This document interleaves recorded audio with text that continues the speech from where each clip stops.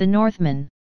In 895 AD, King Orvandil returns to the island of Hrafnsey, reuniting with his wife, Queen Gudrun, and his heir, Prince Amleth.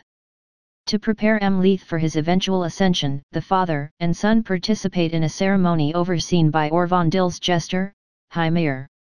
Hymir tells Amleth that his destiny is fixed and cannot be escaped, and Amleth vows to avenge his father if Orvandil is ever slain, rather than live his life in shame. The next morning, Amleth's bastard uncle Fjolnir stages a palace coup, personally beheads Orvandil, sacks the hill fort and carries away Gudrun. Amleth narrowly escapes Fjolnir's assassins and flees by boat, swearing vengeance. Years later, an adult Amleth is a berserker within a band of Vikings. After attacking a village in Gararki, Amleth encounters a seeress in the temple of Svetavit.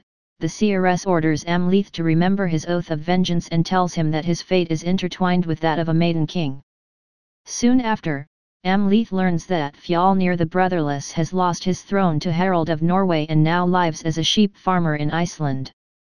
Posing as a slave, Amleth sneaks aboard a ship taking slaves to Iceland. He encounters an enslaved Slavic woman named Olga, who claims to be a sorceress. They are taken to Fjolnir's farm, where Amleth learns his mother has married Fjolnir and borne him a son named Gunnar. One night, Amleth follows a vixen and encounters a he-witch, who facilitates a spiritual dialogue between Amleth and the skull of Hymir, whom Fjolnir has also murdered.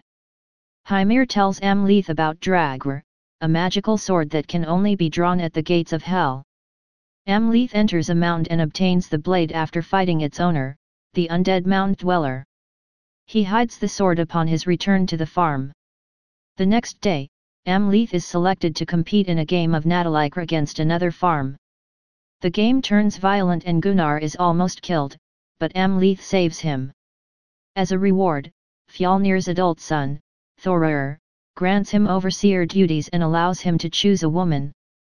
During the evening celebrations, Amleth and Olga make love,